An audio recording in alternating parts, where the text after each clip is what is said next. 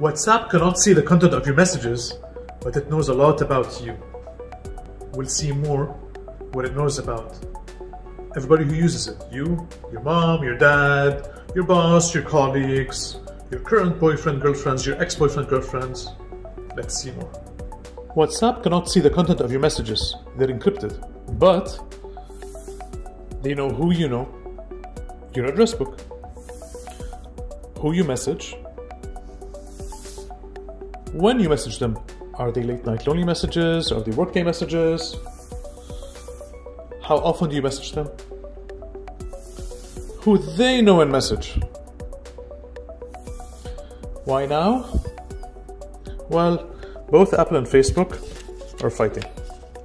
So what Apple did was it wants to make more publicly available for everybody on the App Store what apps use information and what. So here, what Forbes did is it compared iMessage, what information it needs about you, and what information WhatsApp needs about you.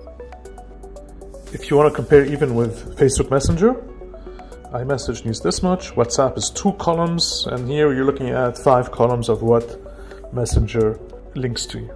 So, what can you do? Not much. You can't do much. Are you going to stop using WhatsApp? Unlikely. One thing that may help is a bit of a mindset where assume that everything you do is public. So whatever you message, whatever you say, whoever you say it to, and so on, even if it's encrypted and not accessible directly, behave as if it's public. This way you might be in a relatively safer place, but really not much.